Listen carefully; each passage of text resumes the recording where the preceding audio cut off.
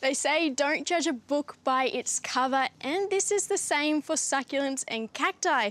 They may look rough and spiky, but they produce some of the most beautiful flowers you'll ever see. And over the years, I've picked up a number of growing tips, which I'm going to share with you now. Almost all varieties love to grow in a warm, sunny position in the garden.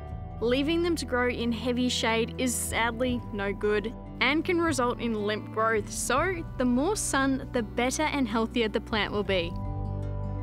When you're choosing succulents and cacti, look for the ones with really good colouring, strong stems, and are well rooted into their pots, so not wobbly, because this way you're starting off with a really good plant. Even though these plants look rough, they have a soft spot as they love to be cared for. They will require watering in their peak growing seasons, spring and summer, but not every day. Do the good old finger test to see if they need any water.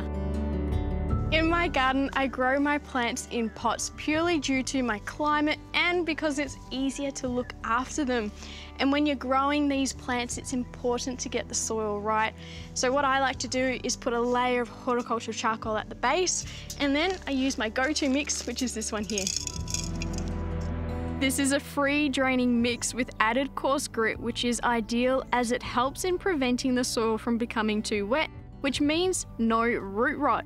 It also has boosted calcium, which helps with nutrient uptake, and potassium, which encourages steady growth and pest and disease resistance. When it comes to fertilising, there's a few ways you can go about it, but make sure you use a specialist feed just for your cacti and succulents. And the Scott's Osmocote is a great range, and you can pick up almost anything to suit.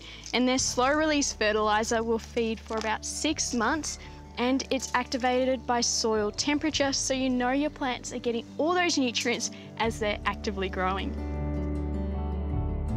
For liquid fertilisers, the pour and feed is perfect. There is hardly any odour, it's non-staining, and it's very easy to apply. Every few months I go around the garden with some tweezers and just weed the pots carefully. That way I don't get pricked in the process. And hopefully you can take some of these tips and tricks and apply them to your own plants and enjoy your own beautiful collection.